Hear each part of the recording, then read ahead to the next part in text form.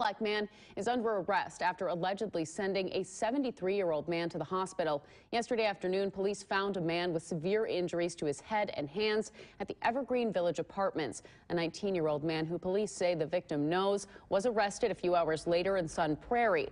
The victim is in the hospital with life-threatening injuries. The suspect is being held in the Fond du Lac County Jail on preliminary charges of attempted homicide and operating a motor vehicle without the owner's consent.